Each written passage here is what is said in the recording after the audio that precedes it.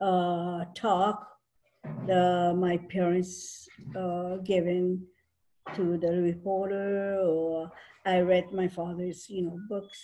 And so I knew I was able to, live through it. But when I was 40, finally, my mother told me what's happened to us. This is, right after the disaster. Can you see the church?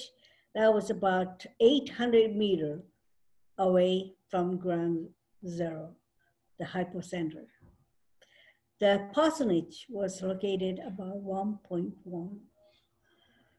As I told you, that the house was all completely destroyed, and we were under the house. My mother was unconscious for a while, but consciousness comes back, and and finally that she realized that she was carrying me, and I was getting weaker and weaker because the whole house was crashed. That means everything was toppled on my mother's body, and she was carrying me, so her body was top of little Koko. First, she asked for God for help. She didn't care about her life, but she was so concerned about her baby. It's me.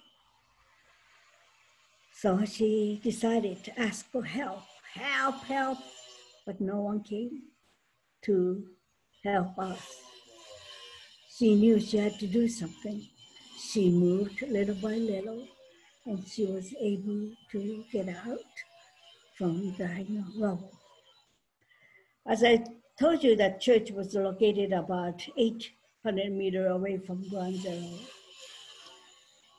Later, since our parsonage was completely destroyed, we made very simple house next to this building. So we started living there. When I was 2 or 3 years old, I remember the children came to church one by one. They were about my age. I didn't know why they came. My mother, I asked my mother, and she said, they are the orphans. They lost the parents, relatives, brothers and sisters. Many of them were able to live in the orphanage, but some of them are living in this, building.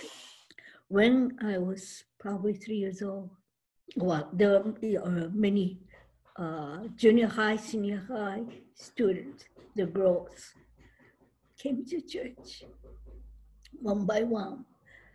But at first, I could not see their faces because all the bodies were disfigured. Some girls could not close their eyes because all melted. Some girls, the lips are melted to the chin. As a little girl, I could not see their faces. But I listened to their conversation.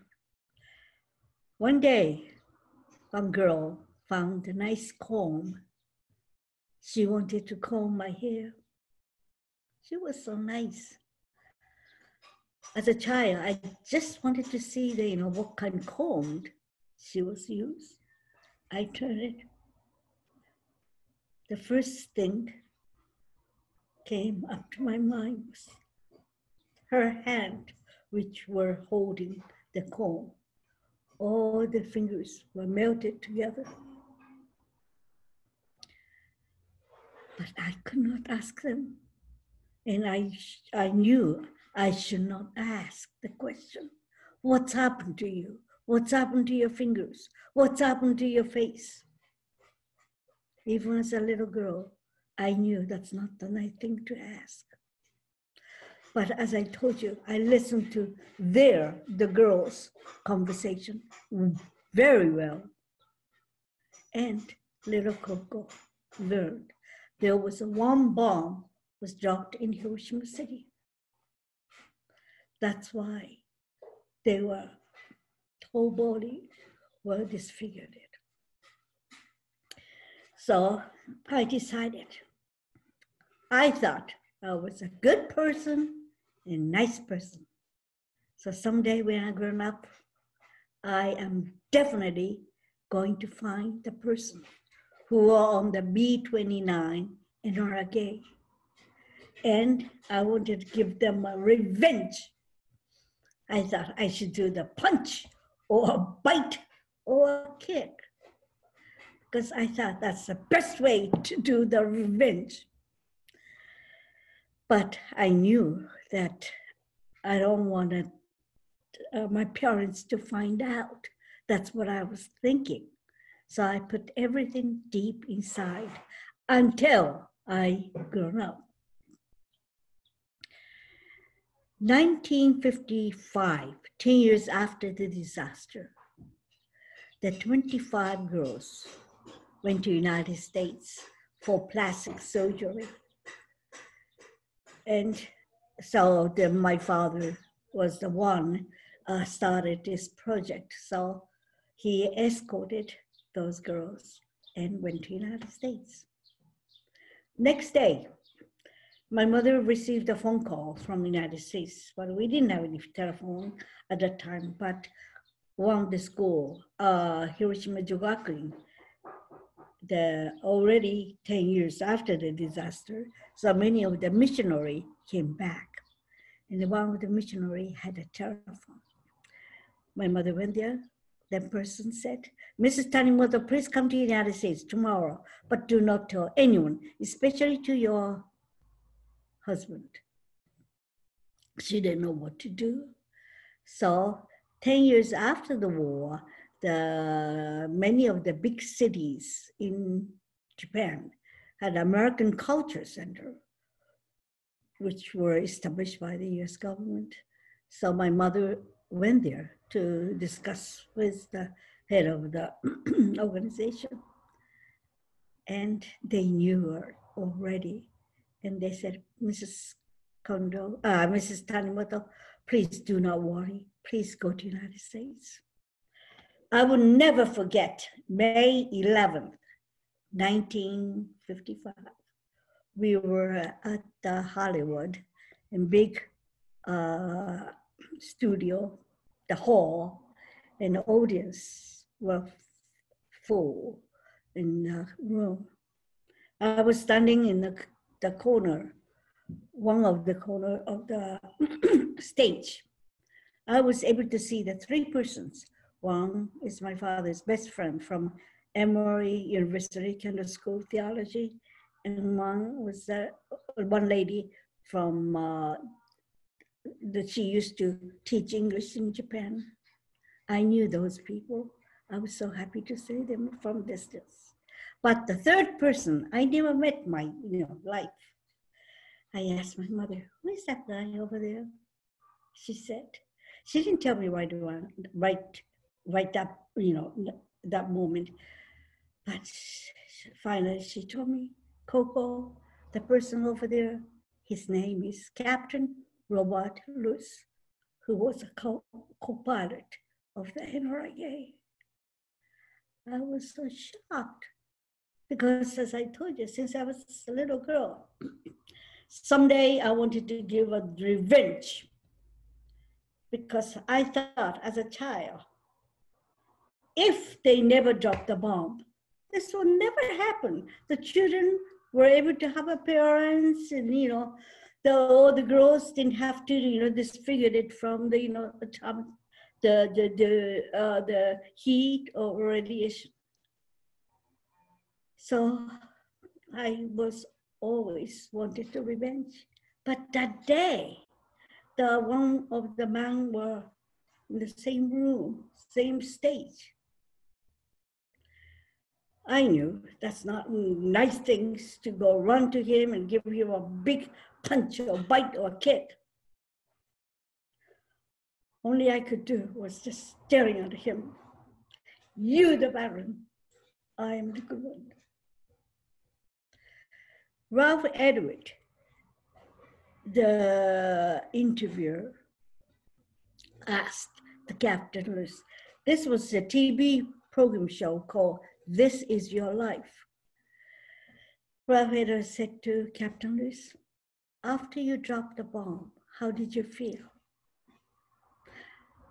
He said, 8:15 in the morning, they dropped the bomb on Hiroshima City. They had to leave right away. Of course, that's the first time in the world that the bomb was dropped. Actually, in the city, the people were living, which people are living. That's the first time. They don't know what's going to happen to that airplane too. So the NRA have to leave right away. But probably they had another order that they have to come back to Hiroshima to see the result of whatever they dropped. NRA came back to Hiroshima. Captain Ross said, came back to Hiroshima, and I saw the ground. I saw the city of Hiroshima from the airplane. City of Hiroshima disappeared.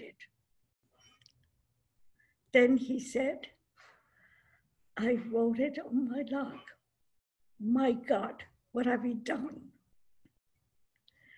As I told you, everybody, since I was a little girl, I really wanted to revenge. But that's what I wanted to do. I grown up. But when I was, 10 years old, the first time I met that guy, but people are looking at us, the audience are looking at us. I knew that's not a nice thing to do. So I was staring at his eye when he said, I wrote it on my log. My God, what have you done? I stared at his eye. The tears came down from his eye. I was so shocked. He's not the monster. He's the same human being with me. I felt so bad, but I didn't know anything about him. But at that moment, until that moment, I thought they're the bad one. I'm the good one. But when I saw his tears, I said, my goodness, I shouldn't hate this person. If I hate, I should hate the war itself, which we human beings caused. I didn't know what to do. And they're still talking on the stage. I couldn't understand difficult English. So while they're talking, I looked inside of my heart. I thought I was a good person. I thought I was a, nice person. But when I saw inside myself, boy, sometimes I would not listen to my parents' words, or sometimes I did fight with my younger brother.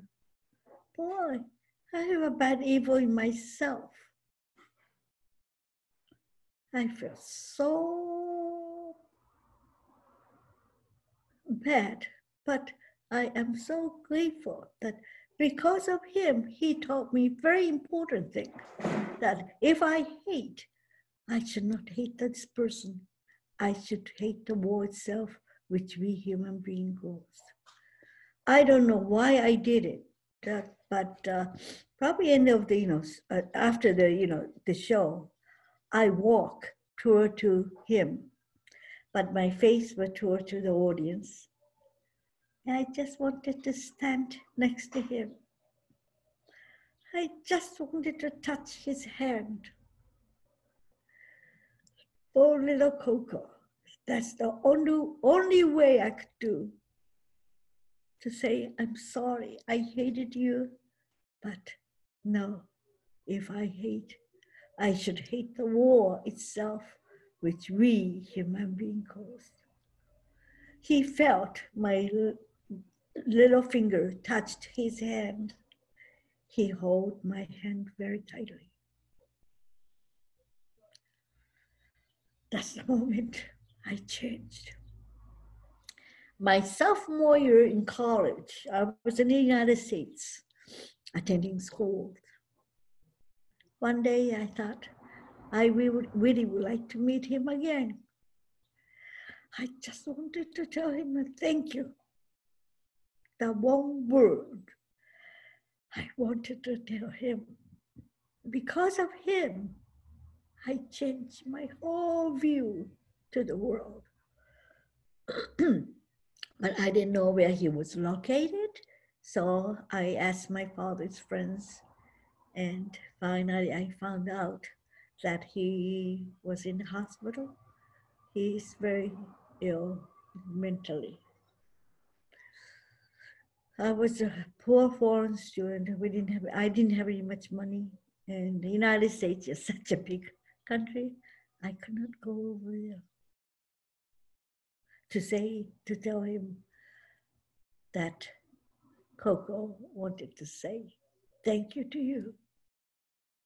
And the college education, I had to, do so many things, so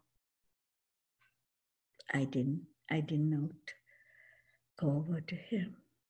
I was in the States for 5.5 years. I came back to Japan. One day I opened the newspaper, said, he passed away. I, of course, regret. And first thing came up to my mind was, in Hiroshima, we have a peace park. In the peace park, we have a cenotaph.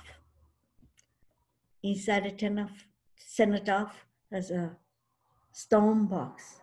Inside the stone box has many notebooks were installed. Each notebook has people's name were on the the notebook. People who died on August 6th and afterward, for radiation sickness or in many reasons, by the atomic bombs, and all those people's names were installed. Outside of cenotaph has an inscription said, "Rest in peace. We shall never repeat our mistake." I really would like to tell the captain, Louis too, sir, please, rest in peace. We shall never, ever repeat the same mistakes. Whenever I have a chance to go to Hiroshima, I have to go to Peace Park. I have to read that word. Yes. Rest in peace, everybody. I will never, ever repeat same mistakes. So meeting with him was something I would never forget. One thing I would like to tell you, I do hope to read this book. I'm in the book since 1946. I always wanted to meet John Hersey. When he came back 40 years after this book was published, he wrote Aftermath, chapter 5. And so now you'll be able to get the very, very thick one instead of this little thinner. As I told you, I really wanted to meet this Captain Liz. So when I met 40 years after this book was published, I said to him, "Mr. Hersey, I am not the boy, I am a girl. This is very important." And right after I said that, the people who are planning to read this book, the old version and new version is a little different. When I said that, John Hersey said, Koko, do you have a book? Yes, sir, I do. He wrote it in here. For Koko Tanimoto, who stand out in this book as an error, for which my apologies. Page 41, and warm wishes, John Hersey. I have to see this page 41. So he, in front of him, I opened this page 41. He said, she was carrying, that's my mother, she was carrying their infant son. I am not the son, I'm a girl, daughter.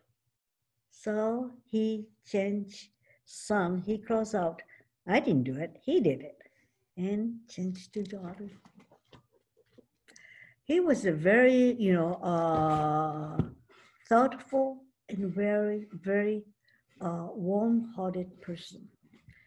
And I'm so glad he wrote this book. So people start, was able to learn what's happening in Hiroshima. So thank you so much. I don't remember anything on August 6, 1945, but because I was only 8 months of baby. But I have to tell you that I learned from Captain Lewis that I should hate war itself. The both will hurt. Thank you for your attention. Thank you so much, Koko-san. That's an incredible story. We're so grateful for your time and for joining us all the way from Japan. For all our guests, please, you can have a chance to ask questions at the end if you can use the Q&A function of Zoom to ask those questions. And Koko-san has graciously said she'll answer a few questions at the end of the event. Thank you again, Koko-san. Truly an amazing story. Okay, our next speaker is Saira Chambers. Saira is a Japanese arts educator and advocate, surpassing 15 years of work in the museum and cultural sector. Saira is moved by art as a way to understand the past, respond to the present, and change the future. Her professional experiences include working for various local, national, international museums and cultural organizations, but she now also focuses her attention on audiences at home through virtual programs such as Tokyo House Party that respond to and engage with artistic communities in this moment.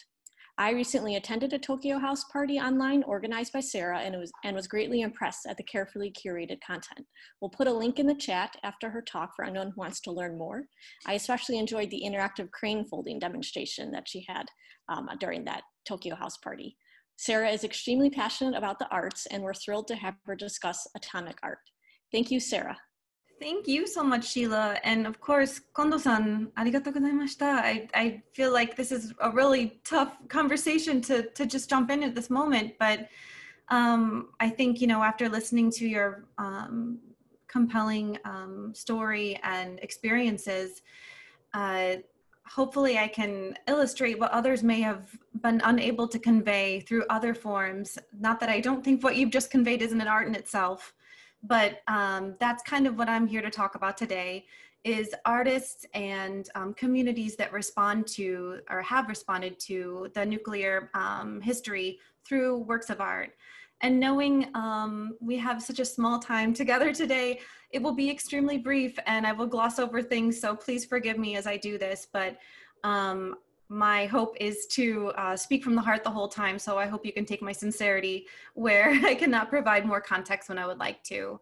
And in thinking about this theme of why this matters today and why this conversation is so important, of course, this was the 75th anniversary of these events, but it was just as important last year and will continue to be just as important tomorrow. And the kinds of things that hopefully we'll all be talking about today will illustrate that so clearly. So yeah, and in thinking about how to frame this very short conversation today, I was thinking about categorizing different artists and different themes within things of coping and expressing loss and framing this new world that we are now a part of, and educating, which for me is a flavor of activism that I like the most. But as I thought more about it, all of these artists are really kind of a sort of Venn diagram where this intersecting middle is all hope. So none really stand alone in that. They can't be distinguished, and they all kind of encompass all of those hopes and aspirations. So without further ado, I'm going to share my slideshow, and to note that some of the imagery is difficult, but I am so happy to talk through it with all of you. Okay, so yes, as Sheila had mentioned kindly, we did have a Tokyo house party on this topic right around the 75th anniversary in August. And we had a much larger show about atomic art, and I was hopefully just there to help others talk. And I didn't get to mention some of my favorite artists and perspectives in this category. And so I wanted to open this up with the image you can see in the background here, and it's not an easy one, and this is the one I wanted to kind of preface for, but it's really important to me. And like I said, this would be a straight from the heart conversation with all of you. This is really what brought me here today, to be honest, is this artist, this companion artist. And this is Iri and Toshi Maruki, and the artwork that you're seeing here is part of 15 panels called the Hiroshima panels. This is number 2 in the series called Fire. And in order to kind of keep in touch with what the feeling of this is, I wanted to, and I will show you the whole panel in just a moment, but the close-up is difficult to see in that whole widespread, so I'll leave it here for a moment. I wanted to give you a little more information about the Maruki couple. They're a husband and wife duo. They lived very long lives, I want to note. They both passed away into their late 80s and early 90s in the last 20 years or so. But they painted these panels over the course of about 30 years. They have their own museum where most of them are on display. And you can go and visit them, which I highly recommend. And my secret hopes and dreams is to get them all to come here and get them to have an exhibit here. This is my hope. But a quote directly from them, we painted 900 human figures, including the sketches for the first painting. We thought we had already painted a large number, but as many as 140,000 people died in Hiroshima. And as we continued painting, praying for the souls of the dead, in hope that it will never happen again, we realized even if we painted all of our lives, we could never paint them all. One atomic bomb in one instant caused the deaths of more people than we could ever portray. Long-lasting radioactivity and radiation sickness are causing people to suffer and die even now. This is not a natural disaster. As we painted, through our paintings, these thoughts ran through our minds.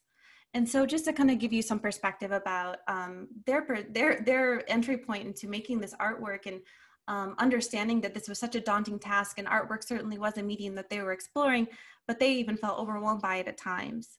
And for each one of these panels, there's actually a prose that goes along with it. And for this particular panel, I want to read that to you now. Pika, a strong blue-white flash, the explosion, the pressure, the firestorm. Never on earth or in heaven had humankind experienced such a blast. Flames burst out, the next instant, and leapt skyward. Breaking the stillness over the boundless ruins, the fire roared. Some lay unconscious, pinned by fallen beams. Others reining their senses, tried to free themselves, only to be enveloped by the crimson blaze. Glass shards pierced bellies, arms were twisted, legs buckled, people fell and were burned alive. Hugging her child, a woman fought to free herself from beneath a fallen post. Hurry, hurry, someone shouted. It's too late. Then hand us the child. No, you run. I will die with my child. She would only be left to wander in the streets. The woman pushed away the helping hands and was consumed by the flames. This is the full panel that is articulated along with that prose. And this was made in 1950. And to kind of call on some older Japanese artistic traditions, this is a folding panel. It's very large. And this was painted with sumi ink, as well as pigment and glue and charcoal and kante. So it mixes some mediums, but it uses some traditional Japanese ones as well, such as ink, the sumi ink. And I would love to give everyone, and I know we're short on time, but I feel like it's it'd be such a loss not to give you a moment to look at it. And if you have any thoughts about this that you want to jot down or think of, or how this makes you feel just looking at it, feel free to take a moment, and I will make sure to share these with you moving forward. So the reason I bring this up is we're also talking about my entry point into this world, which is this novel, or this book that was given to me as my mother. And I will open and close this chat with my mother, as she was the person who introduced me to this topic when I was a small girl. She gave me this book and I read it, and it is a difficult book, but I loved it. And I am 37 now, and it's one of 5 books that I still have as an adult. So this was really meaningful to me. And this is the same individuals who painted, or this is the same Toshi, the wife of that couple, illustrated all these books here. So moving forward, I wanted to bring in an art form that's less explored, and that's why I really wanted to touch base on it here. And this is Buto. Buto, I'm gonna just not even define it because it's not something I feel comfortable defining, and it is a very intentionally obscure kind of a art form. But if you could think of things like kabuki and no being performances for the living, these individuals might say these are performances for those who have passed away. So this was a collaboration between these 2 artists that you're looking at here. And this is about a little after the Maruki panels started to be painted. So in 1959, the 2 key founders would be Tatsumi Hijikata and Kazuo Ono. And so the 2 kanji characters, for those out there who I think might be interested in JET alumni folks, we have, they translate to dance and step. And I encourage everyone to look at a Buto performance. I was gonna put one in here, but we don't have time. What's unique about this, it's also called the Ankoku Buto, so the dance of darkness. And this isn't really talking about darkness in a way that I think Western thought wants us to believe, that it's scary and unwelcome, but it's something that's unknown and something that you're processing. And Buto really offered people in this post-war era means, an artistic means of expressing loss and devastation and sadness through movement and expression. And I really think this is it won't let me advance, a wonderful art form that still endures. And I wanted to note that here in Chicago as well, we have different Buto artists. Buto Chicago is a local group who bring in artists internationally, such as Ken Mai. That's a performance that was at the Japanese Culture Center a few years ago. And then also you have Cyan X, who was previously known as Holly Chernobyl, who teaches Buto classes at the Japanese Culture Center as well. So this is still an expression that's being used today to express a myriad of emotions. And I wanted to note, I think this is probably why I brought it up the most, as I saw this article from a friend, that there's a Japanese artist that normally would do Buto dancing in regard to atomic bomb discourse that is now being active in New York, considering the COVID situation right now. So this is definitely an evolving art form. And I know I'm so short on time, so I'm going to zip through here. Something kind of unexpected I wanted to bring in was this very, maybe doesn't read as artistic or an art at first, but I want to note that it is. And that is the Doomsday Clock, which also originates here in Chicago from the Journal of the Bulletin of the Atomic Scientists. And I wanted to note that this was actually designed by a female artist here in Chicago, Martel Langsdorff. And she was a landscape painter, quite popular here in Chicago at the time in galleries. And she, oh no, what happened? Oh, okay, yeah. This was her original design on the 1947 cover on the left, and it was reimagined again in 2007. But this is a really great example of how art can convey some of these issues that have a hard time really having impact in words. And so this clock was decided to be the stand-in for the urgency and the fear and the call to action from nuclear weapons. And we are at 100 seconds to midnight right now. So it'll be announced again in January. We will see where we are in January this year. That said, this Doomsday Clock reference continues, such as in the Watchmen comics that were created in 1986, and again in the HBO series just last year. So I'm trying to make these bridges as to why now it has not been forgotten by most people, and so seeing it incorporated into pop culture really helps bridge some of those gaps. And then of course, Sadako Sasaki. And of course, you probably imagined I was going to talk about cranes, but I think what's really compelling about this crane conversation and the folding of cranes and this very kind of meditative act is that anymore, Sadako Sasaki, who herself has become an activist, sometimes people will forget her name. The crane itself, the artwork itself is somehow taken over her as a person and kind of come to represent her, which for better or worse, really shows the power of artwork, I feel. And to note that I also folded this for Miyamoto sensei over a decade ago now. And I wanted to note that folding 1,000 cranes is not easy. This is an installation I had made and I have no idea where it is now. But I also wanted to add in that I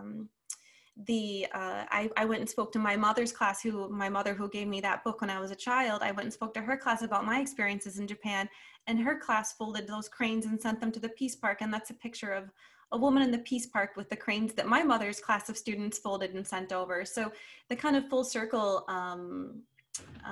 capabilities of art and how it's influenced across generations and time, I think is exactly what brings me here today and why I'm so happy to be involved in the conversation. So that said, once again, we actually did have another conversation, which you can find the pre-recorded YouTube video from that night with another local artist, Michael Corner, who creates artwork on this same topic here in Chicago. And this is one of his works. It's on display at Catherine Edelman Gallery.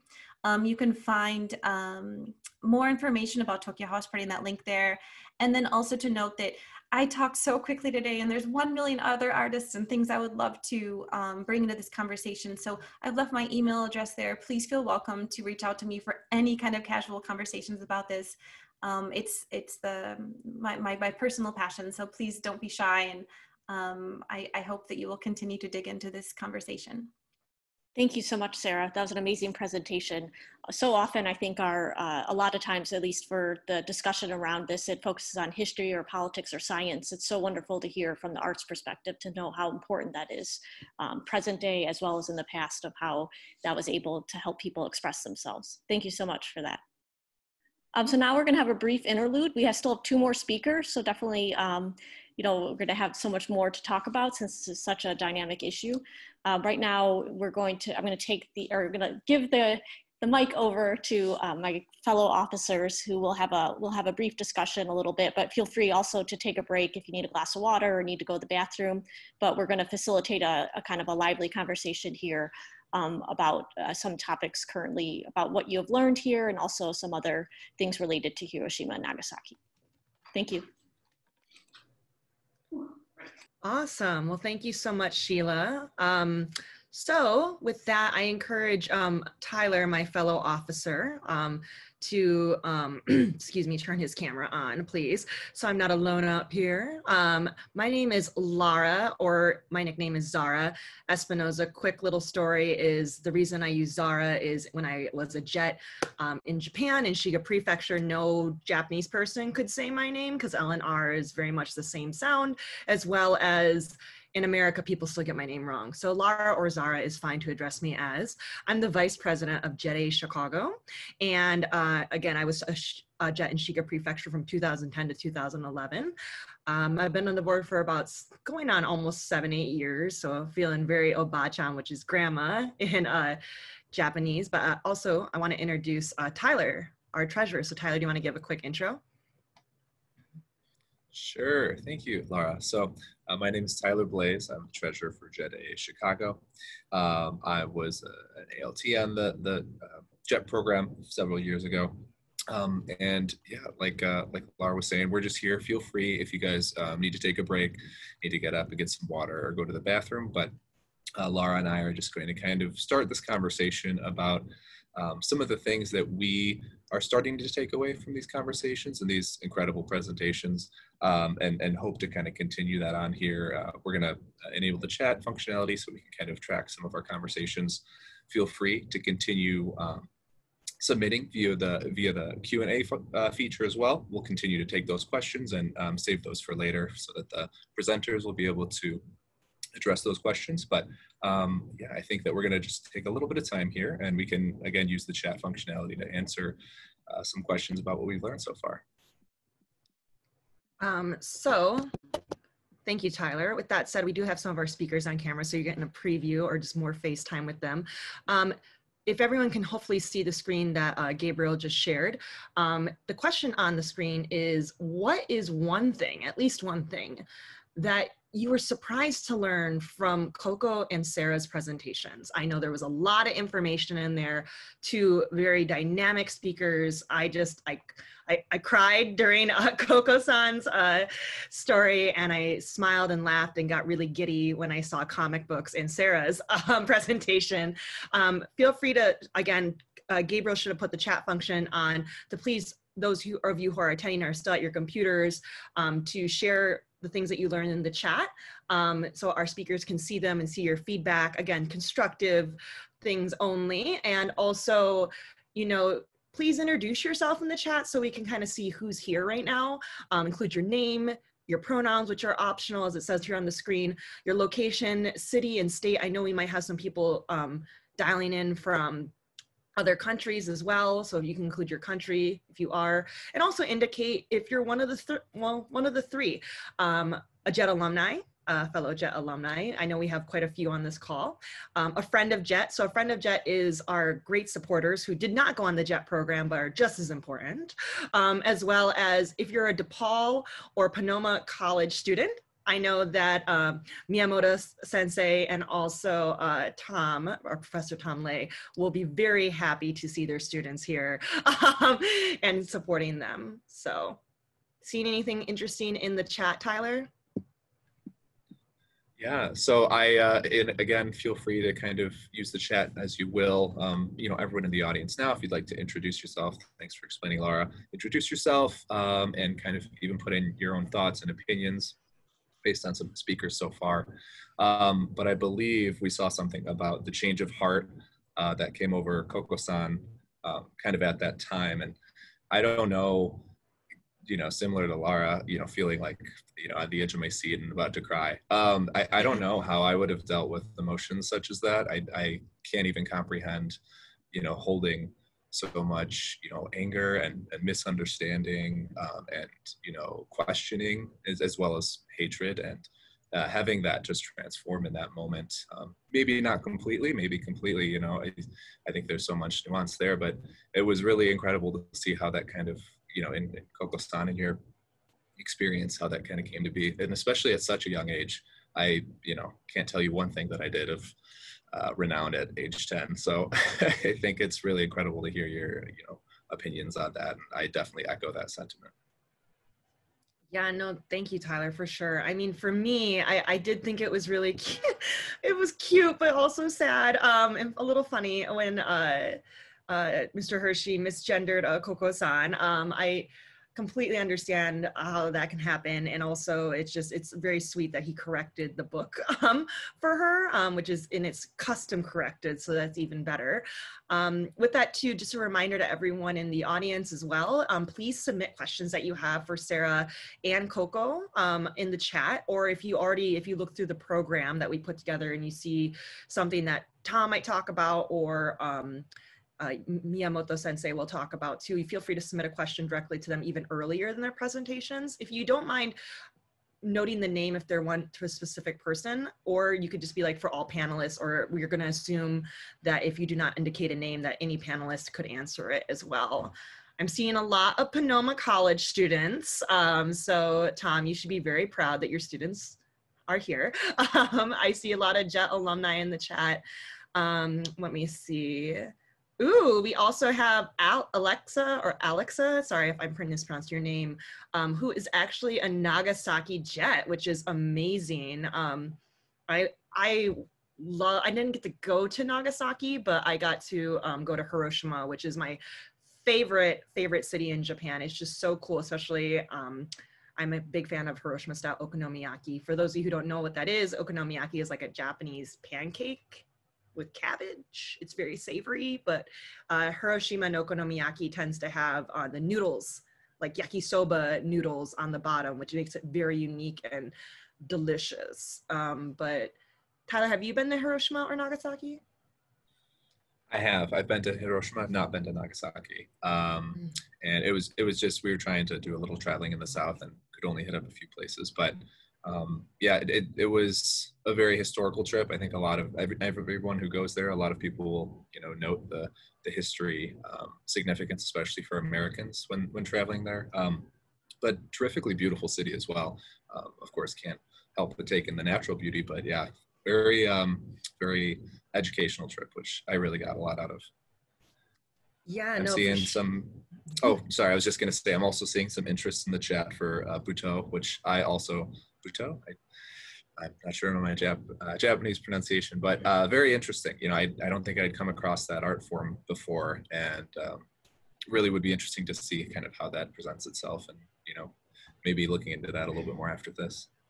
Yeah, I think one of our partners, the Japanese Cultural Center, really has done some cool events with it there. I have yet to go to one, so I'm sorry, Japanese Cultural Center, but promise. And you know, me, I used to do dancing. I was a dancer in Japan, actually, in hip hop dancing, and one of my teammates actually did Buto dancing, but whenever I asked them to do that for me, they were too shy.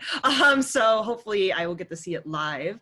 I do see Keiko. Thank you, Keiko, for sharing that cool video link in the chat. And oh, more Pomona College students. I think I saw a couple DePaul students, Yuki, so you're good there too, and much loved.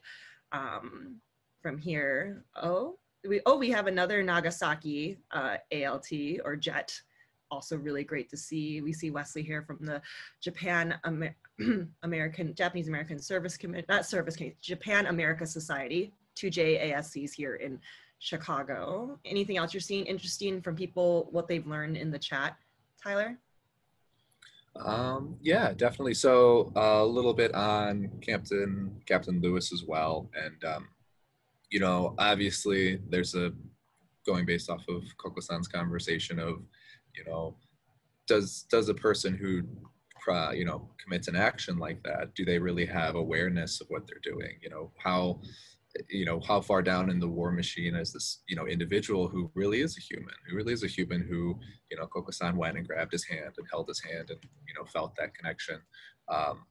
Not only the, you know, transformation of the emotions that she felt, but also, you know, who is this person who was behind the act that, you know, it's a question on humanity and, you know, what was that person thinking when it happened and after it happened. So definitely opens it up to, you know, a lot of interesting dialogue there as well. You know, and unfortunate that Koko-san wasn't necessarily able to meet him, you know, before he passed, but still really powerful, you know, the lasting effect that had on her and, you know, others as well. I couldn't agree more. And just someone had wrote in the chat too about how much empathy that Koko-san had. And I think, again, especially in the world that we're in today, how stressful it is with the social and racial injustices and unrest, as well as COVID-19 pandemic. It's been quite the year 2020, and it's only September.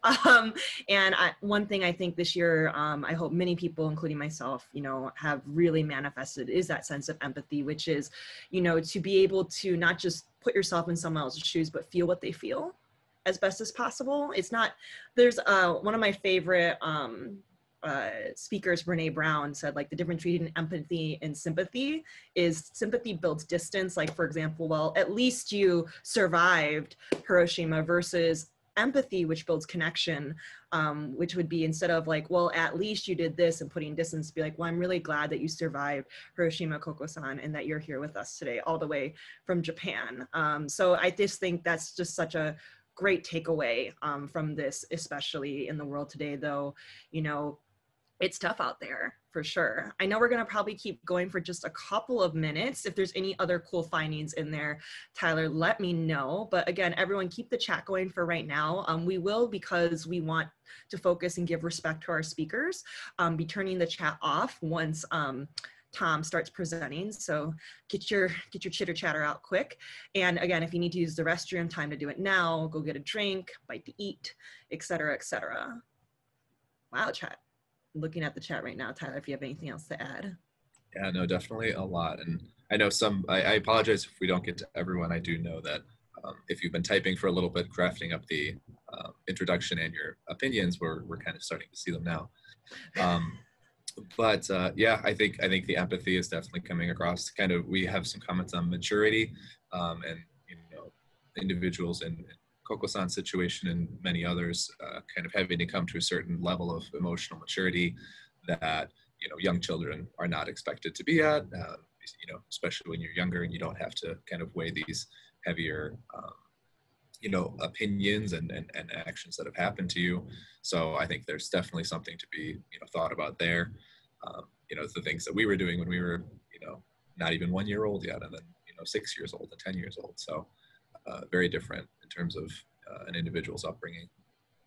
Yeah, no, thanks for bringing that up again, Tyler. And then Tara, who I believe is joining us from the West Coast here. So I hope, Tara, you and the rest of all the Jets on the West Coast are doing all right despite the fires and better air quality going on right now in our current times. With that, Tara did make a mention of Sarah's presentation of the painting of Eri and Toshi, something about like with their quote, it really gripped her, and you know, she said that they've seen screen painting that exists before, so that I'm really jealous. I wish I could see that in person one day. So with that too, speaking of the West Coast, I did want to give a special shout out to anyone here and also even here in spirit, the JET Alumni Association of Southern California and Arizona, or JETAA SC.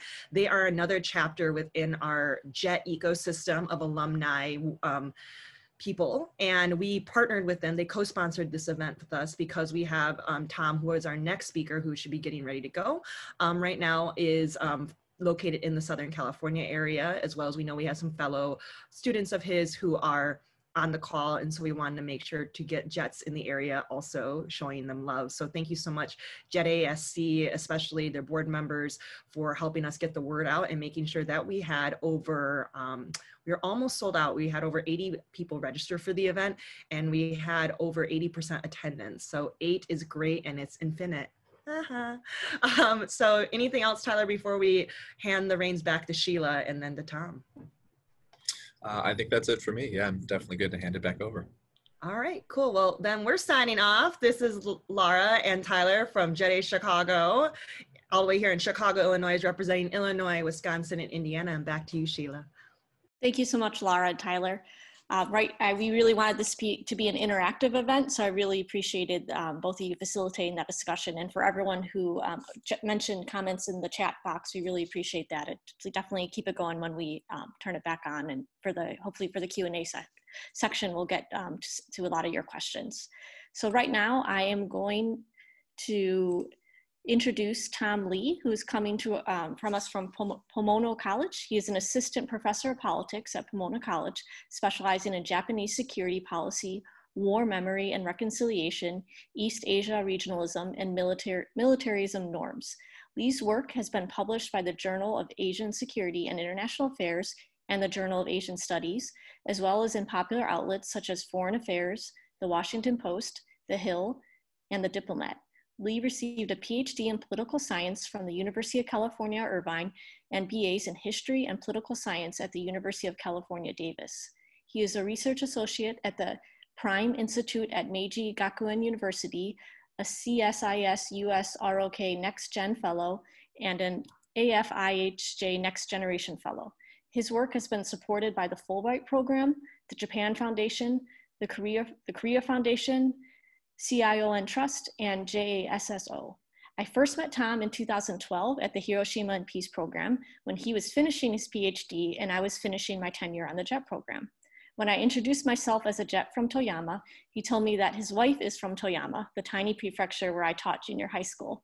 The connection of JET is truly powerful. Tom is a beautiful writer and extremely giving individual who I know is passionate about improving political discourse around security policy and in helping students achieve their goals. Tom, students, you are definitely in good hands. Tonight, Tom will be speaking about Japan's aging peace, demographics, memory, and activism. Thank you, Tom. Thank you, Sheila. Thank you everyone for being here today. Thank you, Kondo-san, for your testimony, your powerful testimonial, and also Sarah's presentation on the art. Which reminds me, we actually have official prints of those arts here at Pomona now, and we're supposed to put up an exhibit. So the students that are from Pomona, if you're hearing me, we got to do this once we get back in person. And also this kind of reminds me of all the connections that exist. I met Sheila in Hiroshima, and also I applied for JET when I was undergrad. I didn't get it, and it's kind of neat to be able to come back at least to share some of my research today. So Today, I'm going to talk about the idea of aging and demographics and how this has affected the peace movement and memory. It's something, maybe a different angle to think about how things are remembered. So first I would begin to look at, August 6th and 9th, 1945. And I think it's important to think about how the legacy of nuclear weapons continues and has far-reaching impact. So the fact that the nuclear weapons were used had an immediate impact on the individuals that suffered from its use, but also it changed the global context in which the people that live today are still dealing with the consequences of dealing with proliferation of North Korea, are still dealing with these countries that have vertical and horizontal proliferation. We're seeing more nuclear weapons in the world. They're much more powerful. And that really shapes the decision-making of leaders today, how much you spend on the military and how much you spend on social welfare. So it really has shaped our lives. Similarly, how we think about nuclear weapons today and how we remember it will be very important for the next generation, our kids and our grandkids. And so it's still an issue that we are dealing with, right? In a sense, it was Pandora's box, and we're still trying to put everything back in. But it actually has fundamentally changed the political context and also just the development of our people. And so I like to think about this in terms of intergenerational exploitation. And this is a theory by Matthew Rendell, where he argues that the longer we don't solve for nuclear weapons today, the more we are exploiting the next generation. For instance, we can assume that nuclear weapons will be used one day. It's almost a mathematical certainty, right? It's either going to be used accidentally, it'll be used for its intended purpose for defeating an enemy.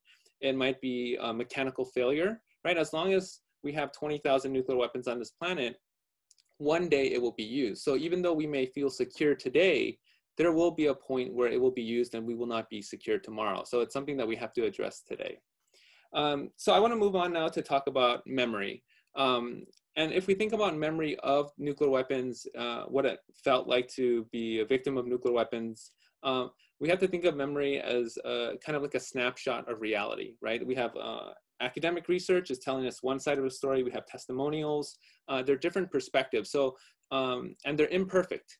And it becomes increasingly imperfect over time. So if we think about A-bomb survivors or hibakusha, they're a valuable resource because they're a specific type of information, a type of data that cannot be replicated. Sure, we can record their testimonials, but there's something different about having the opportunity to listen to Kondo-san's testimonial in person and to hear it or to interact with them and to have those serendipitous, powerful moments where she met the co-pilot of the Enola Gay. And even though we may have their information recorded and written down, we will not get those moments that I think can be quite inspiring and can affect people. So I think as the population ages, it will affect how memory is recorded and how we engage with nuclear weapons. So as of March 2019, which is the latest year where there was data related to A-bomb survivors, there were 682 survivors remaining, and the average age was 83.31, right? So if we do the math, that means that when the nuclear weapons, atomic bombs were first dropped on Hiroshima and Nagasaki, the average person was 8 years old, which is probably as young as you can be, that you can remember the event with clarity, like that you remember what happened, what you saw. So we really are at a tipping point now where the last generation of individuals who remember the event are still alive to share their experience. And additionally, I would add that that experience can change over time, right? There's a difference between a testimonial and telling a narrative.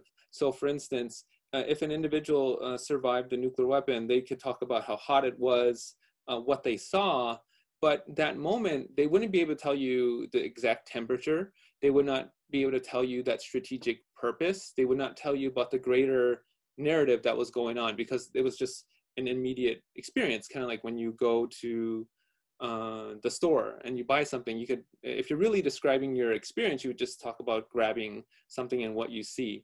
Everything beyond that, if you talked about what was going on that day, is additional information that was added. So what we'll see over time is the history of Hiroshima and Nagasaki will have additional information that did not come from the original experience. It will come from popular media. It will come from scientific research. It will come from opinion editorials. So our relationship with history will change as the population ages and as hibakusha, the population declines.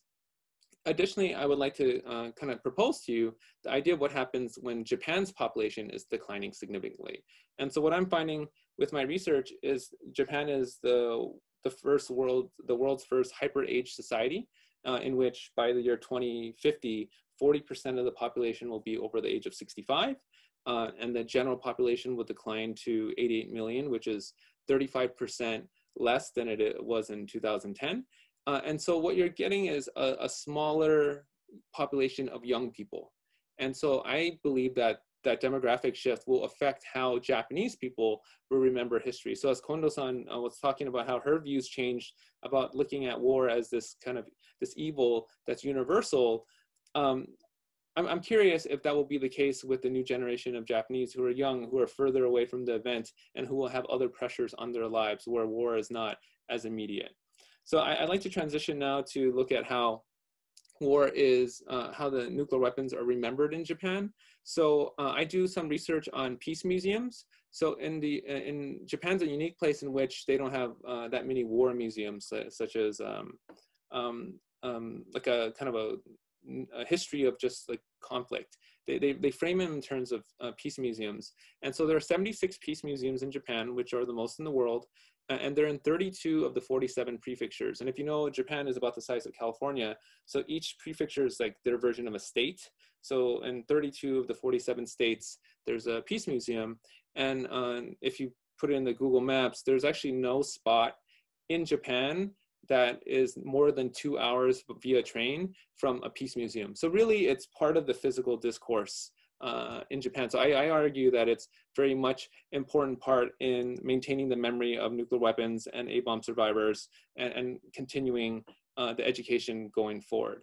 And I look at some of the population data, and I think it's quite interesting how young people are learning about nuclear weapons from it. So in 2019, there was 1.7 million visitors to the Hiroshima Peace Memorial Museum, which is a significant increase. It was a record number, actually.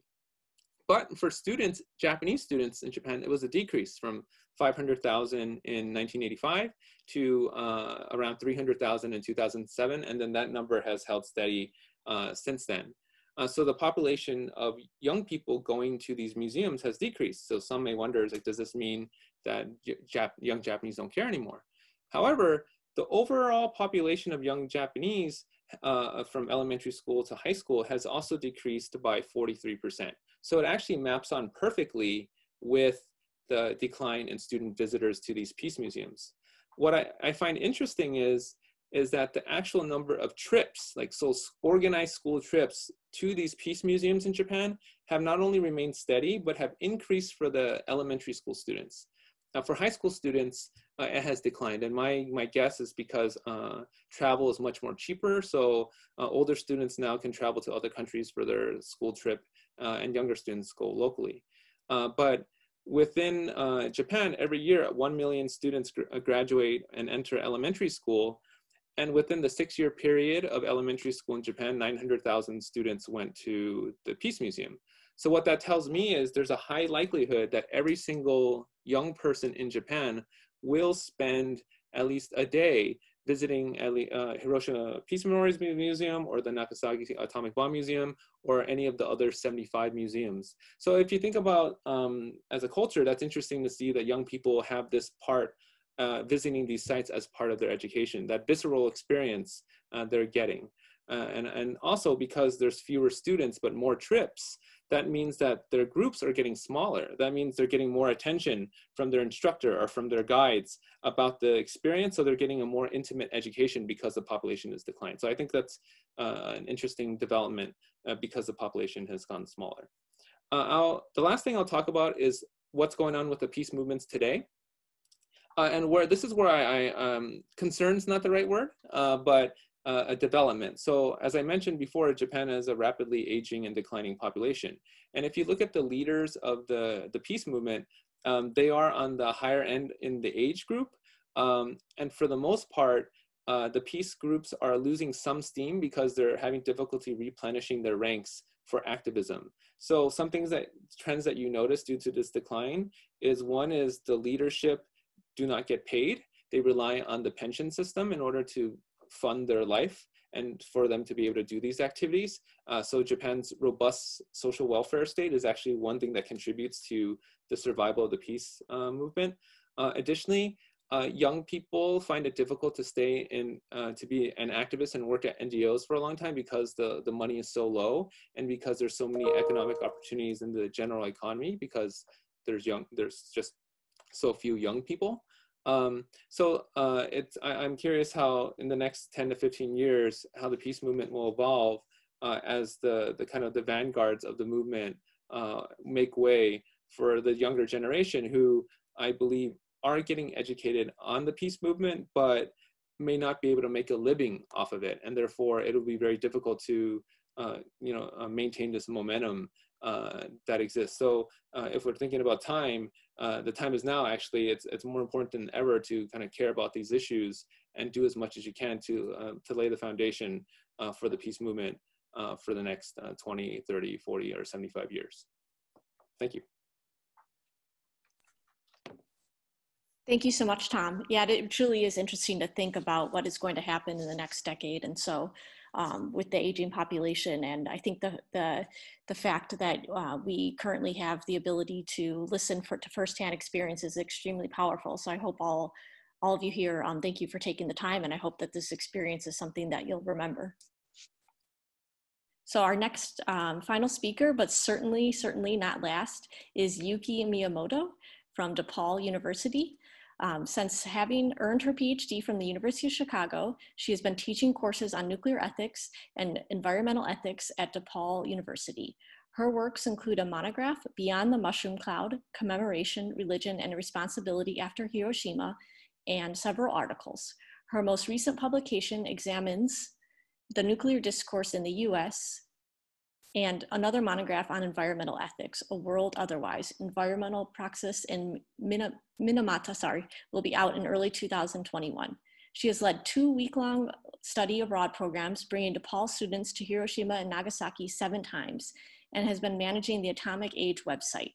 We will put that in the chat. That is definitely a great website. She was appointed as Nagasaki Peace Correspondent in 2010 and Hiroshima Peace Ambassador in 2011. I am grateful for all the guest speakers tonight, but have to give a special shout out to Miyamoto Sensei, who I know is Yuki. As I mentioned earlier, she helped put us in contact with Koko-san and helped shape our discussion, especially the focus on the present day and modern day. Please, let's all give a virtual applause to Yuki. Students at DePaul who are joining us, you're so lucky to have Yuki as a professor. I first met her when I requested to interview her for a story on the survivors I was writing for my master's thesis. Yuki has since become a friend and also one of my heroes in life. Sarah, I know you mentioned before that I think you call her Saint Yuki, I thought you mentioned, and I thought that was a perfect description. I wholeheartedly agree. If I had to choose 2 words to describe her, it would be brilliant and generous. She is so passionate about the legacy of Hiroshima and Nagasaki and has inspired me to think more critically on important ethical issues surrounding nuclear weapons and nuclear power. Tonight, Yuki will be speaking on why we should care now. Thank you, Yuki. Thank you, Sheila. That is way generous introduction. I don't think I'm living up to that, but I will try. And it's so nice to work with people whom I know and I got to know. And I'm hoping that this is going to be long-term friendship. And also I very much appreciate my students at DePaul University and Tom's students at Pomona University, because we also want to talk with younger people, not just to tell you what we are thinking, but also I would very much like to learn from you as well. So I would like to invite you to write questions in the Q&A box. That would be very much appreciated. Thank you. So today's talk, let me share. This is a look back to move forward. But my talk is Why Should We Care, which is very provocative title, but this was inspired by the subtitle of today's event, which is a discussion on the modern day importance of Hiroshima and Nagasaki. In other words, what's the significance in modern day? So that's what I want to sort of challenge to you, but also I'm planning to provide some answers as well. Why should we care? Because it was 75 years ago, and that happened in Japan, and that was the former enemy. Not only that, but also geographically and emotionally a distant place, right? And the bombs, and chronologically distant place 75 years ago. And also the bombs, 2 bombs ended the war swiftly, which I will contest later, but the bombs saved American lives and as well as Japanese lives. So those are the kind of narratives which we might be familiar with in growing up. And nuclear arms have not been used since, which I also contest. And lastly, the nuclear arms have protected us because it has not been used since 1945. So we have to have them in order to protect ourselves from the rogue nations, whatever those nations are, or terrorist groups. And this is the kind of basic understanding or underpinnings of this nuclear deterrent theory, right? So everyone has it, so that's why, and everyone knows how devastating it would be. So therefore, that actually deters us or anyone, any agency from using it. So that's the nuclear deterrent theory. But I would challenge all those sort of premises, especially let me begin with the last 2 bullet points. Estimated global nuclear warhead inventories. If I had time and if I could see you, audience, I would probably like to ask the question. So, how many bombs do you think we have as a world? And we are talking about global warming and climate change. And actually we have these many nuclear weapons. And also we are talking about how education is suffering from the budget restraint and other infrastructures. But on the other hand, we have these many nuclear weapons, which we have actually spent resources. And it has not been used, the nuclear weaponry has not been used since 1945. So let me challenge this. And again, I usually ask the audience, how many countries do you think that have nuclear weapons? And especially those countries which have nuclear tests. And instead of calling on you, I will give you the answer here. This is an alphabetical order: China, France, India, North Korea, Pakistan, UK, and the US. And some people might think Germany, but Germany itself doesn't have nuclear weapons. However, they have US bases. They might have some nuclear weapons deployed over there, but I don't count as a nuclear country, the Germany nuclear countries or Italy as nuclear countries. And also, except India, North Korea, Pakistan,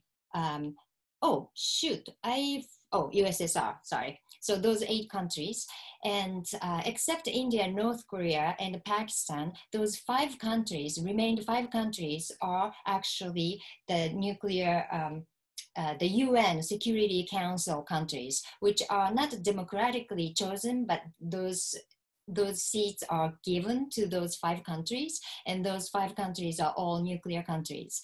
Other thing is I would like to mention is that Israel most likely have it, but Israel has not officially admitted to their possession of nuclear weapons. So I'm not actually counting here. And South Africa, which used to have some nuclear weapons, but they gave up.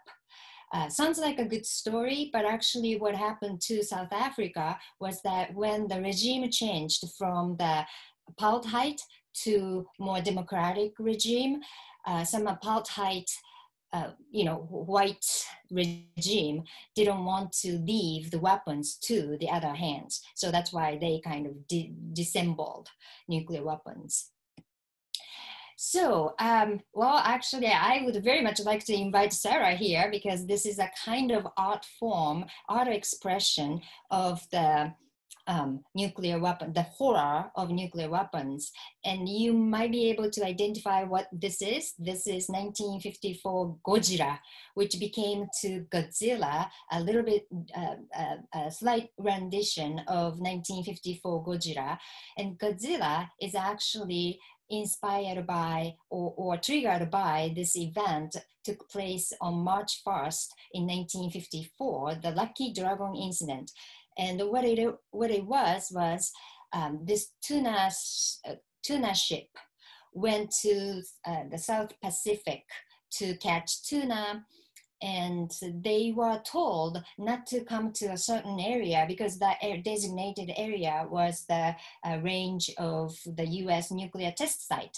So they were outside of the designated area, but the bomb which was tested was far bigger than the scientists had anticipated. So what happened was those crew actually saw the light and also the roar and got the nuclear fallout.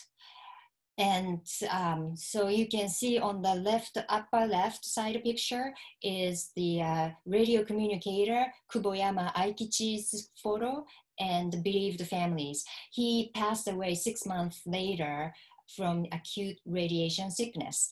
And the bottom right photo shows that tuna that was caught not only by this tuna ship, which is called Lucky Dragon number 5, but also there are many other ships out there catching tuna. But when they brought back tuna, actually the radiation was detected. So that actually shook Japan, and that was the beginning of the peace movement. So that actually is tied into Tom's story. Because it has been 9 years since the end of the war, people thought that they survived. However, even if you were not in the war, you were not involved in the war, you could be the victim of radioactive materials or radiation. So that really shook people in Japan, and that brought about many anti-nuclear movements and organizations and Godzilla. So nuclear tests, let's talk about nuclear tests since Godzilla was a product of this nuclear test. I also ask questions to the audience usually, like how many tests have been done, and the smallest number would be Pakistan twice. And the next one is India, 3 times. And we are so afraid of North Korea, and I know that they have a different, political system.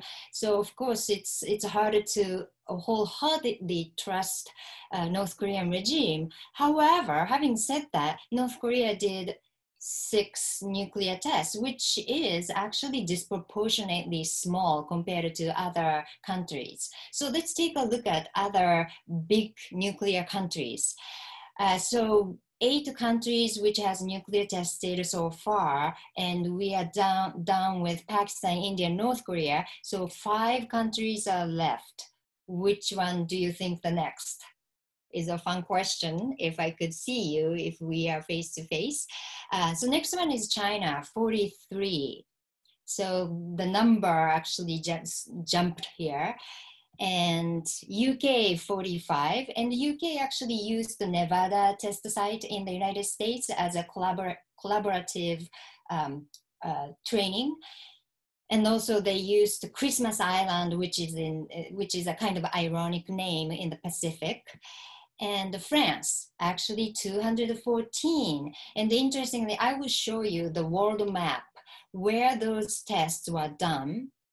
But France actually came in this nuclear arms race a little bit late, so they were trying hard to catch up. So next one is USSR, present day Russia, not exactly, much smaller now Russia, but USSR, 715. So the last one, the US. 1,032 nuclear tests. And you can see we just listened to Koko-san's testimony and how one bomb, which 75 years ago was destructive physically, but emotionally as well. And so now you can see this picture that how small even Hiroshima bomb could be. Not that I'm downplaying the magnitude of Hiroshima bomb, but I just want to play up that how ridiculously large the recent nuclear weapons. And of course, after this, the largest one, which is very famous, you can find YouTube video about Tsar bomb, which was exploded in 1961. However, after this, it's actually becoming smaller, but more efficient or more pinpointly targeting. So that's the nuclear weapons so far, and also radioactive materials. For example, the most harmful radionuclides, which is plutonium. Plutonium's half-life is 24,000 years. So, you know, even though this test was how many years ago? Like 60 years ago or so, or 70 years ago? But that's not even half-life of plutonium. So we are still under the mushroom cloud after over 2,000 nuclear tests worldwide.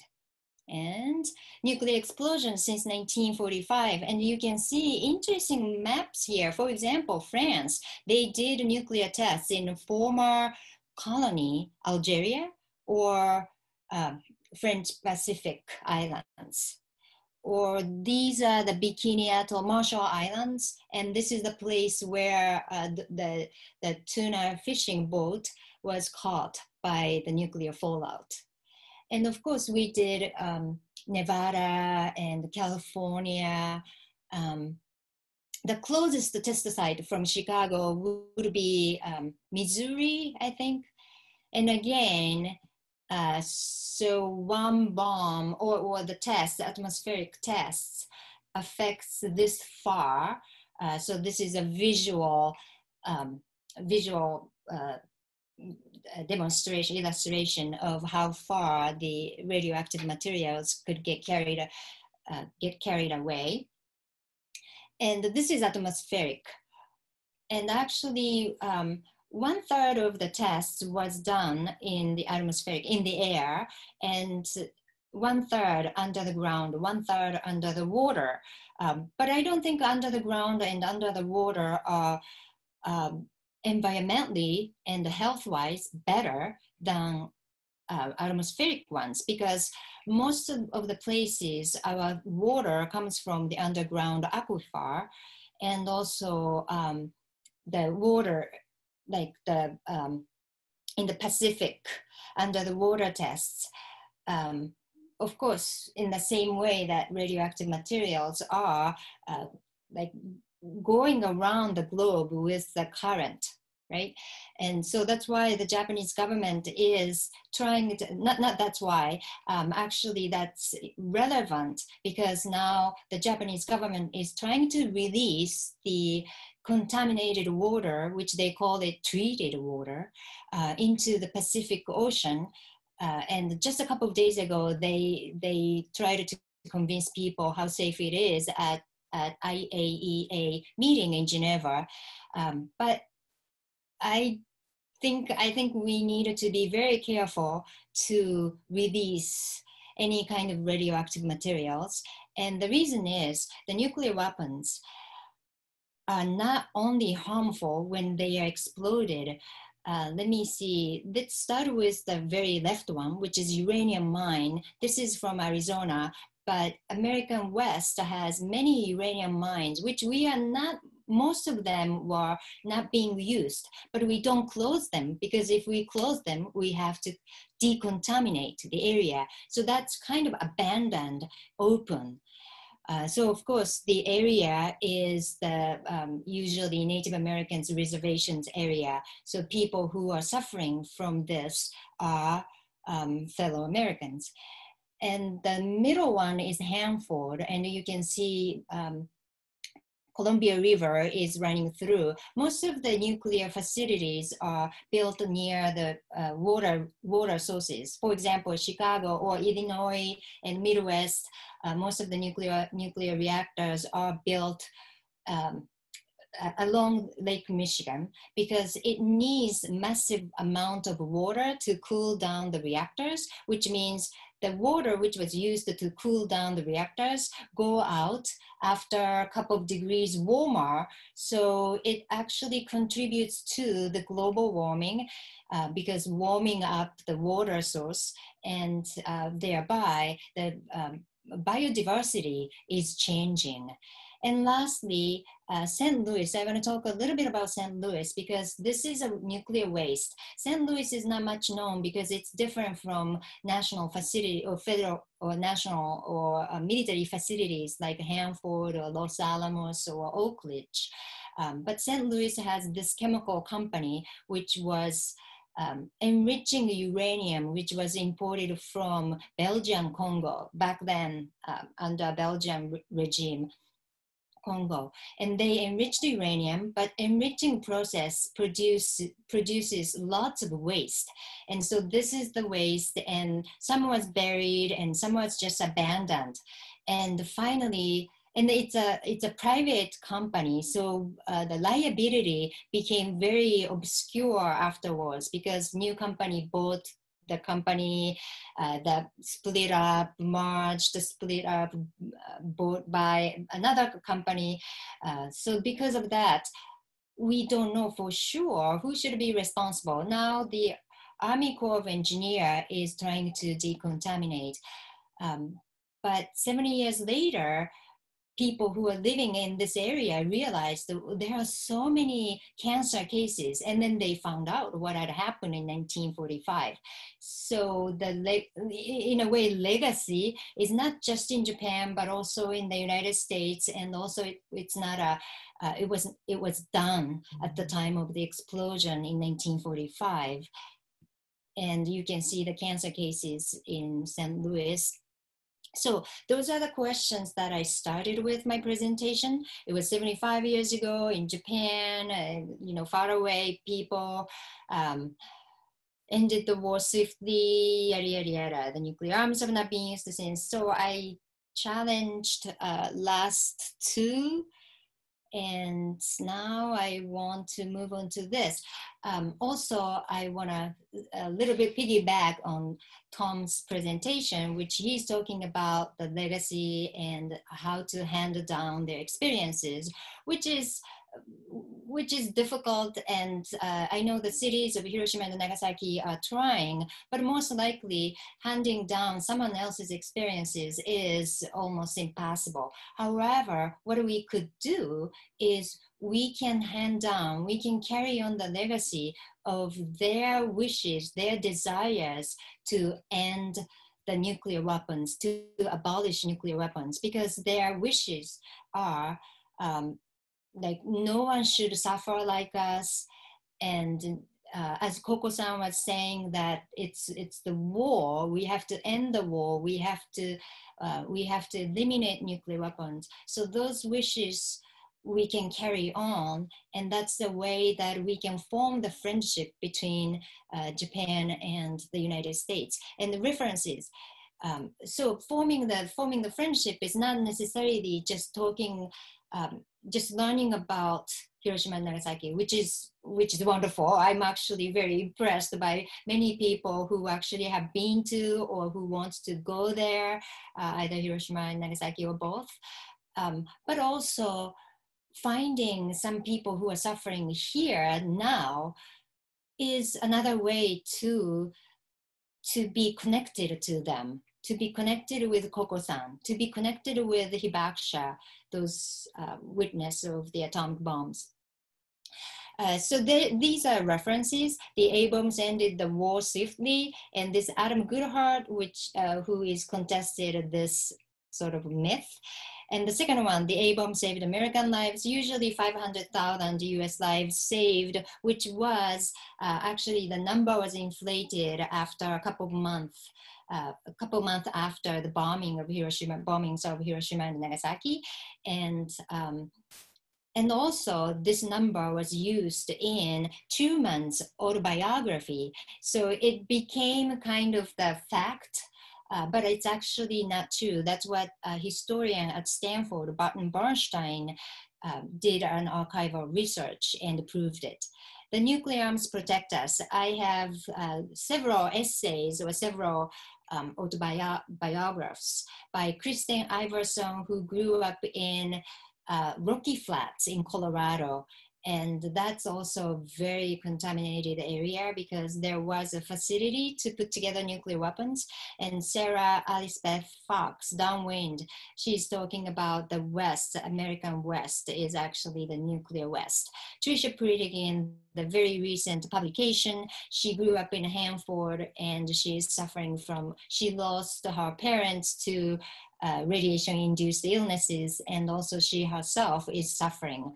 So I hope that this story is not just the people who happen to be there 75 years ago, but also because we listen to Koko-san's story, I hope that each one of us carries her legacy by being connected with those people who are suffering from radiation and the nuclear weapons worldwide. Okay, thank you very much. Thank you so much, Yuki, for those important reminders. The stats you showed about the sheer number of tests and the power of the current technology is truly chilling. So thank you for those very important reminders and talking about the importance of this present day discussion. Before we lead into our formal Q&A session, I just want to say thank you for sticking with us to the audience. I know we're a few minutes late, but we're going to wrap up in about the next 10 minutes. Before we lead into our formal Q&A session, I did want to ask one quick one related to Yuki's talk. A good question was, when you say nuclear tests, what do you mean exactly? Does that include something other than launching nuclear weapons when you were showing those? That was a question from the audience. Oh, okay. Nuclear tests meaning involving actual explosion. So I do not count those computer simulation, which is subcritical tests. I do not include those because we had several during Obama administration as well. Oh, great. Okay, thank you. So now we're going to enter into our formal Q&A session that Laura and myself will help facilitate. We have received so many great questions. This is a very smart audience, so I'm so impressed with all of the questions. We had some pre-submitted questions that we're going to get to first, and we're going to try to get to a few of the questions that were submitted during the discussions. We apologize if we can't get to all of them because we're behind on time, but we do appreciate all of the questions that everyone has asked. So the first one is for Koko-san. That was pre-submitted. Following the tragic events, how did you cope with what happened? How were you affected economically? Did you receive help from the government or anyone else?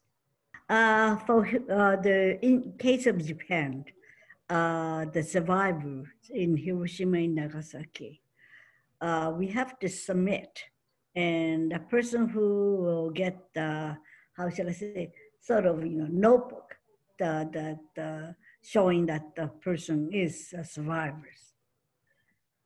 If, for example, like me, if I get a sickness, I have to bring my health insurance and this notebook. Then the government take care of my physical expenses. But in order to get this notebook, have to have a 2 witness. And probably you already knows that many of the survivors, right after the disaster, they were afraid of the discrimination. So they don't want to appeal. They don't want to show that they are the survivors. So they did not submit this notebook. But now, 75 years passed, everybody getting old, and so many sickness occur. So if they have a notebook, it's help, but have to have a 2 witness. So for example, in the newspaper, sometimes in Japan you can see the wanted. I am such and such person. I was standing the next to the such and such a, bridge, the day of August 6th. If somebody remembered me, please appear. But of course, now it's so difficult to find it. So I hope, Japan, they had to do something about that.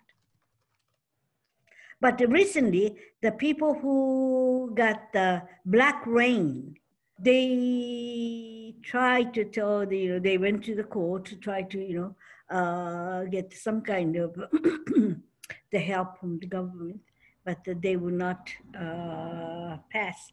But now, recently, yes, there are the people who were under the black rain, and they got on the court, so they will be able to get some help from the government.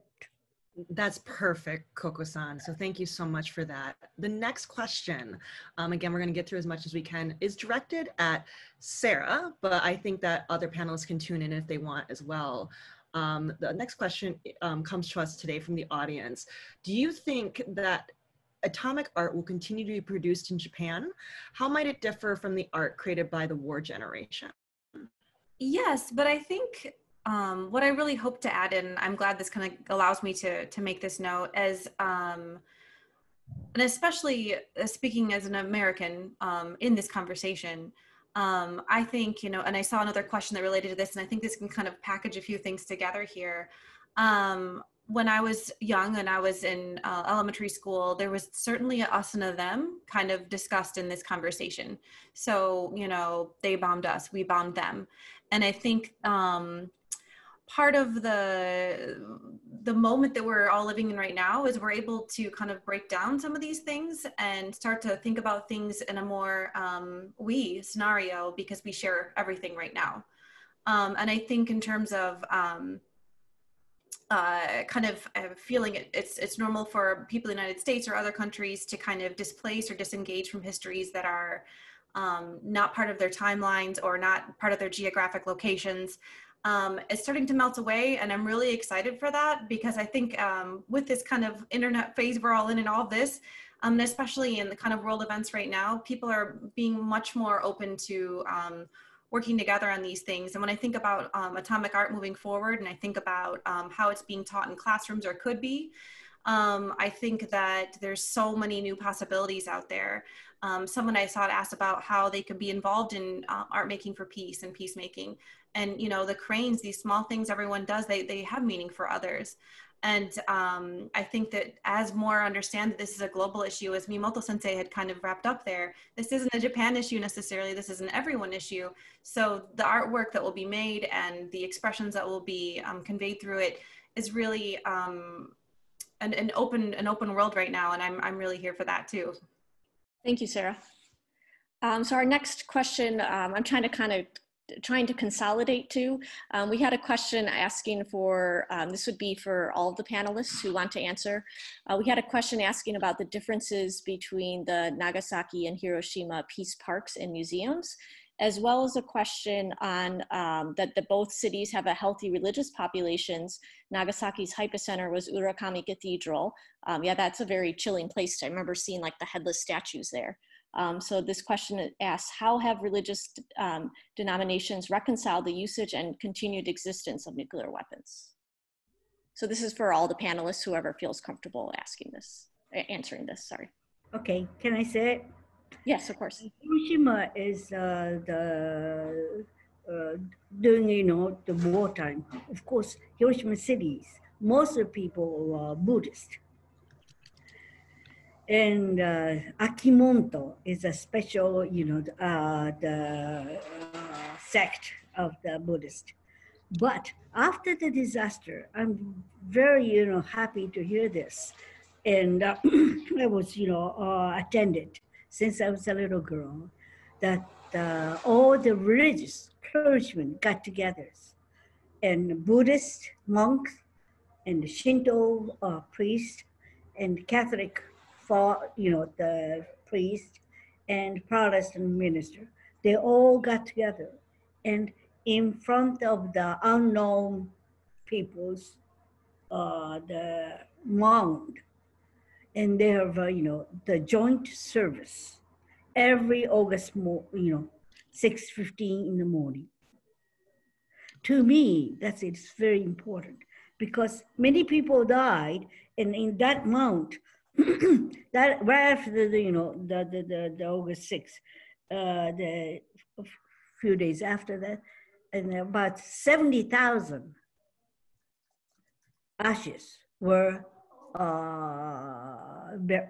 buried out there, but we don't know each person's even the name, or of course we don't know anything about the religion. So all the clergymen got together, had the joint service. That's that was for the Hiroshima, but for the Nagasaki, of course, the Catholic population was much bigger because they're that a little different of the those two cities. Do you understand? I'm trying to tell, but Yes, thank you, Koko-san, for that perspective. Would any of the other panelists, before we get to maybe one final question, would any of the other panelists like to mention anything about Nagasaki and the difference between the parks? Oh, yes, yes, Yuki. Okay. Well, one question which about the Nagasaki, you might want to check out the Nagai Takashi, who is the leader of Catholic community in Nagasaki at the time of the bombing. And he was a convert, but he was a respected, actually, medical doctor who is a radiologist. And he was diagnosed with leukemia even before the bombing. But he was the one who was saying, like, we thank God, we thank God for the atom bomb. We are, those people who were killed by the bomb were chosen victims. They are unblemished lambs because they are so not sinful at all, like us who survived. So in his understanding, but this speech was made to the congregation. So this is only to address the Catholic community. But it's a very distinctive understanding, but it was embraced by people who are suffering from, not just from the physical pains, but also the emotional pains who lost their loved ones, because they want to believe that those loved ones are good ones. So that's one way to kind of set the course, how Nagasaki bomb was remembered, but also the big differences between the two, in addition to Koko-san's comments, is that Hiroshima bomb was dropped in the center of the city, which is a commercial and residential areas. So most people can share their experiences, although there was some discrimination among themselves, people who suffered from the atomic bombing, because people think that their disease was contagious or some other rumors. But still, to some extent, they could share their experiences. Whereas in Nagasaki, which is a little off from the city center, and Catholic community, which is large in Japan, but as a community in relation to other parts of Nagasaki and other parts of Japan, they are minorities, religious minorities, and they were deliberately put next to the untouchable class in Japan. So what happened to them was sort of, those less regarded population became the victim of the bomb. So Nagasaki as a whole, they have different other histories, like that's the place which opened to the Western civilizations in the 19th century, and then they were kind of advanced, and they have good histories that they want to boast about. They don't have to hang on to this, sad story. Whereas Hiroshima, it was more like, everyone was affected. So that was the differences between how memory was handed down, and also Catholic identity was sort of emphasized or highlighted in Nagasaki. Sheila? Yes. Can I add just a contemporary? Of course. Yes. Thanks, Tom. So this is just for very recent, I would say the difference, a big difference between the two cities is Hiroshima is much more accessible from Tokyo than Nagasaki. There's no Shinkansen to Nagasaki. So I think for most of kind of the contemporary and popular discourse, Hiroshima is the place that was bombed and was first. So people kind of forget. and that kind of has the cities develop a bit differently. So Hiroshima in the recent years has been a much more global city under Mayor Kasumi Matsui, where he wants to bring in these big dignitaries to kind of make Hiroshima's experience well known. So that's how President Obama came, Secretary Kerry, among others, whereas Nagasaki doesn't get those big guests because it's a bit further away. And so the Nagasaki city, I would argue, is much more aggressive in making the anti-nuclear argument. Mayor Taue is much more critical of the federal government's nuclear policy, whereas for Hiroshima, the Secretary of State was Kishida, who was actually from Hiroshima, and he was working under Abe, who's not very anti-nuclear. So I think the contemporary politics has them actually quite different. Oh, very interesting. Thank you, Tom and Yuki, for answering that, and for Koko-san for adding those important perspectives. I mean, I remember when the Nagasaki Museum seeing the priest's rosary that you mentioned, Yuki, and I believe he wrote a manuscript, I think has been translated into English. So yeah, it's a very interesting history. And Tom, you're absolutely right. I remember I was able to get from Toyama to Hiroshima quite easily, but then Matsuyama only had to be Matsuyama to Nagasaki was a little bit easier, but was still quite a long trip. And I remember taking like a night bus, but I think thank you so much. Excuse me. Thank you so much, Tom, to mention about that, because sometimes the American students or foreign students ask me why the people goes to Hiroshima than Nagasaki. Is there any discrimination or something like that? So I said, no. The main thing is Shinkansen, bullet train. If bullet train goes to Nagasaki first, of course people go to Nagasaki than Hiroshima. But the bullet train is going to Hiroshima, and in order to go to Nagasaki, you have to go to Fukuoka, then transfer a local train. So much farther. So there's no the discrimination or anything, but it's because of the the transportations wise. So I'm so glad that Tom mentioned about that. I appreciate it. Thank you. Thank you, Koko-san. So now I'm going to turn the mic over to Laura, who will lead us into our final question of the evening that I believe will be directed to all the panelists. Thank you, Laura. Thank you so much, Sheila. And again, thank you again for all the panelists for staying over, and thank you to all the attendees for bearing with us. We had a lot of fantastic information and wanted to make sure to give you all a break in between so your attention spans could be sharper than ever. But the last question was actually originally a question inspired by Tom's presentation about engaging the generations.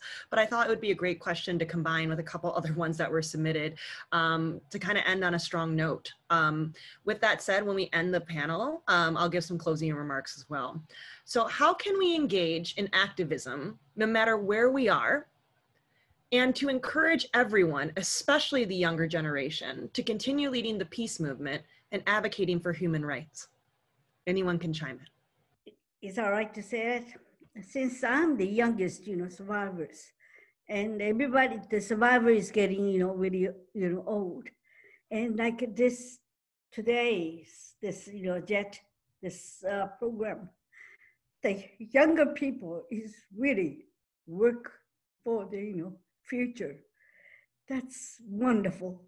And you're the one next generation. So I am depend on each one of you who attend this meeting. And this world is such a beautiful earth. So I would like to put all my hope and dream to everybody in your hand. And I believe you can make a better world. Thank you so much today. That was so beautiful. Thank you. Koko-san got me fired up, man. And it's like, 10 o'clock in Chicago. Like, I'm ready to go. Thank you so much, Koko-san. Stay on a little bit longer if you can. We plan on getting a photo of the panelists because we forgot to do it ahead of time. But any other panelists would like to address the question of, how can we engage in activism, encourage other folks, especially of different generations, to do so as well, from the peace movement to engaging in advocating for human rights? Yeah, I'd love to note that there's another DePaul faculty who told me this really lovely sentiment that history doesn't necessarily repeat itself, but it always rhymes. And I think this is a really important sentiment, and especially for, it's odd to say younger people. Like, do I get to include myself in this anymore? I don't know. I'm in this place in my life. But in any event, for younger people or our peers, I suppose, it's really important. And I think people are seeing that more, again, as I mentioned before, but talking about these things and having more events like this, seeing that there's 50 people still here 2 hours in is really something. And this is, I think, how it's done. And this is how you can also be an activist, just by participating in the conversations and being a listener and being here for it.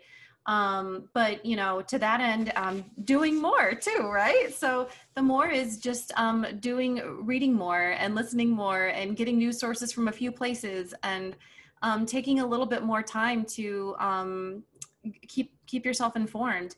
And really, that's like a pretty big ask, I know it, but I think if you're asking me, education is the truest form of activism, and everyone can engage in that. And I think you can jump in at any age. So also the gateway drugs like manga and anime to understanding Japan. We've got Barefoot Gen, we've got Gojira, we have a lot of different pop culture references, Spider-Man. We can go across the gamut so people can get their toe in the door to learn more about this topic. That's amazing, Sarah. And especially, again, everyone on the call, we are going to follow up with a follow-up email with anything that was posted in the chat that's relevant to the conversation, as well as panelists or speakers. Please feel free to share links with us. We'll include those as well. Does any of the other speakers want to chime in? If not, I know we all been talking for about 2 hours. Yuki. Yes. Thank you. Dozo. Yeah, well, thinking of how, you know, how stupid I was when I was young, I have much more faith in the younger generations. They are great. They participated in demonstrations and marches, and you, JETAA, you just organized the BLM, right? So I think those are actually related. In the 80s, actually before, 2 years ago, there was a big women's march, right? And that was the biggest. But before that, the biggest demonstration in the United States was anti-nuclear movement, anti-nuclear march in the 80s. And that kind of died down. I guess it's because during that time, this discourse was, well, there were Soviet Union and they have these many nuclear weapons. We have these many nuclear weapons. If we start something, it's going to be the end of the world. But right now, the more immediate, our situation is actually far worse, or dire situation. That's where we are in, and far worse when it comes to the environment. And the younger generations, you know, they know what the world is like in terms of the environment, and also the nuclear uranium mines is about the racial justice issues. So it definitely leads up to other racial issues as well. So this is environmental issues, this is human rights issues, and those things which, you know, younger people are already immersed themselves in, it seems. But I guess it's just that there are not many channels to, you know, get related to. And here I see like young faces and semi-young face like Koko-san, you know, like that we have resources. In other words, you know, Sarah has been working so hard on this, you know, she is the pro-activist, and so we can always, I'm sure that JETAA has more people who are willing to do things and have resources. So I think that's wonderful. Well, thank you, and I appreciate the shout out to JETAA Chicago, Miyamoto Sensei. Tom, want to close us out before I give closing remarks? Yeah, I'll just say something short. So as my students know, I think that the politics is who gets what, when, and why, and that's so nuclear weapons. How do they continue? It's because they're paid for. So when President Obama went to Hiroshima to talk about nuclear weapons, he also renewed the nuclear budget by $1 trillion over 30 years, right? So if you want to make a direct impact on it, I would say don't vote for people that support nuclear weapons. Donate money to the really poor activist groups out there in Hiroshima, in Japan, that are trying to work on the issue. Local governments are really responsive, such as through Mayors for Peace. So if you could like support local groups,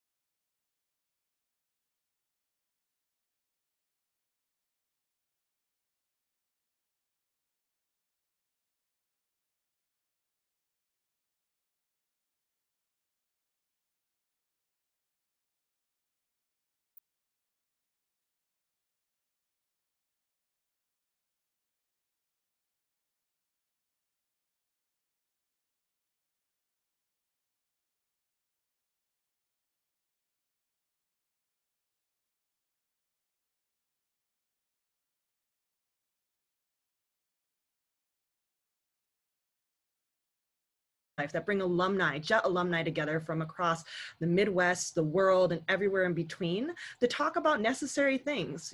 It was Black Lives Matter last month. It's this, the Hiroshima and Nagasaki legacy this month, and who knows what's next. So feel free to give us some great constructive feedback on where we should go next. I really want to give a big thank you to Sheila, who spearheaded all this. This was her brainchild and brought us all together, along with my fellow officers who also supported her in this. Again, thank you so much to JETAA Southern California and Arizona for their co-sponsorship. We love you all the way over here 2 hours in the future. I especially, last but not least, do not want to forget to thank again our speakers tonight. They have donated their time for y'all. So everyone, wherever you're at in the world, no matter how tired you are, please give a round of applause, snaps, little spirit fingers, and everywhere in betweens for each other, and especially these speakers.